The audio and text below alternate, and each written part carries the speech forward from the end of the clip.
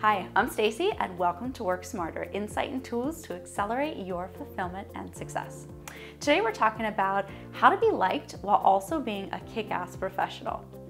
You're the boss or you're aspiring to be, and so you have to balance driving for results while also being liked. One without the other is like a car without gas or vice versa. Unless you have them both, things are not going to run smoothly. Where people get into trouble is that they tend to err on one side or the other of the spectrum. So for example, those who want to be liked tend to be the people pleasers. They're going to avoid conflict, and they might even have these insecurities that bother them throughout the day and that influence the way they respond in the workplace. They're very much sensitive to and choosing to act in ways that they're going to be liked.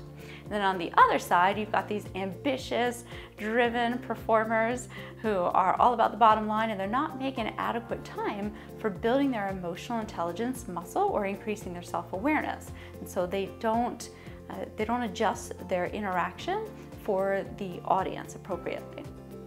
Okay, so here are 5 things that you can do to try and balance this. So you can be a kick-ass professional, but also be liked. Number 1, listen. And I want you to check your talk to listen ratio. If you find that you are talking way more than you're listening, I want you to reel that back in. And that should be at least a 50-50, right? And if you're really trying to get ahead, you should actually be more in the listening mode than you are in the talking mode. You're gonna collect so much more intel that way, and you're gonna create more buy-in.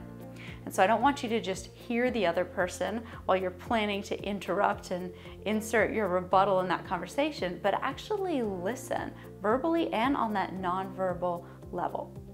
Second thing you can do is reflect understanding, and this is through summary and paraphrase. You can say things like, if I'm hearing correctly, what I understand you're asking is, if we do this idea, it sounds like, or you're saying, this seems to bother you.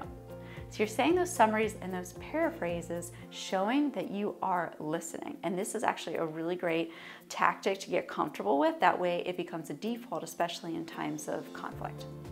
Number 3, ask open-ended questions. So many times we're busy and we're just saying, oh, do you like this? Can we do this? Let's do this. We're not asking open-ended questions, which invites people into the conversation. It creates buy-in, it invites for collaboration, and people want to contribute that way.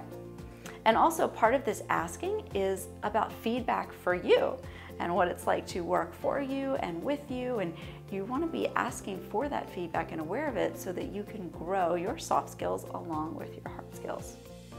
Number 4, I want you to play up how your goal and your results help other people. Oftentimes we're like, yeah, I got to win, and this is my win, and it looks so good. Or we totally bury it and we just promote other people and not ourselves.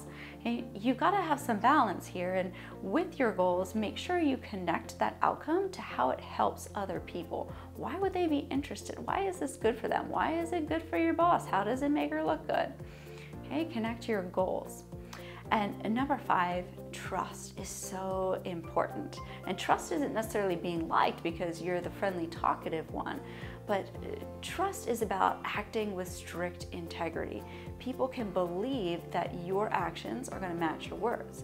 So you can drive hard to ace your job all you want, but make sure what you're doing matches what you're saying that you're going to do or what you're telling other people to do. Okay, so those are 5 things. Listen, use reflective understanding, ask open-ended questions, play up how your goals help other people, and cultivate that trust. That is such a key quality I see over and over again in respected leaders. So I hope this helps. There's lots more in conversation resources, free training in the Career Mavericks Facebook group. I want to see you over there. And thank you for watching this week's video, and I'll catch you next time. Thank you.